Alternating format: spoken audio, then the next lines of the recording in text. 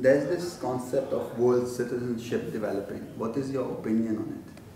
You know, I'm not aware of what it means, quite honestly. When you say there's a concept, I think there's certainly a concept that we are a global community.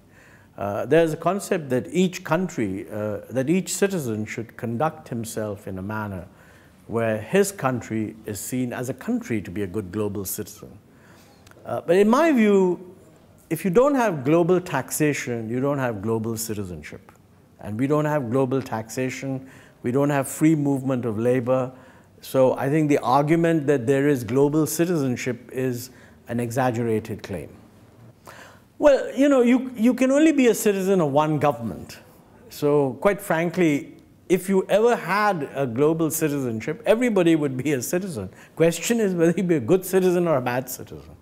So I think as long as you don't have global government, or even really, you do have global governance, which is the rules by which countries conduct each other. But I think ultimately, individuals are citizens of the country they belong to.